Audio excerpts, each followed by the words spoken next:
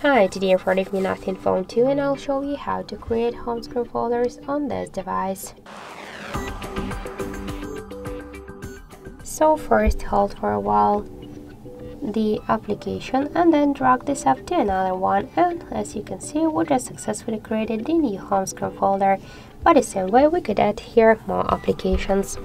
If you want to rename the folder, just click once on the name and enter the new one. Tap to OK to save the changes.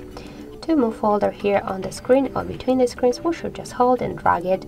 To remove the application from the folder to the home screen, you should just hold and drag it to the home screen, but if you want to remove it from the folder from the home screen, hold it and drag it to remove icon.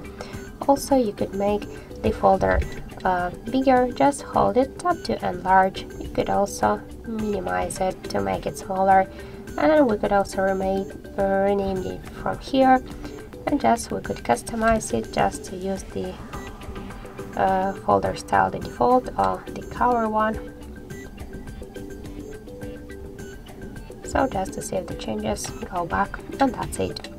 So thank you for watching, and if you like this video, leave thumbs up and subscribe.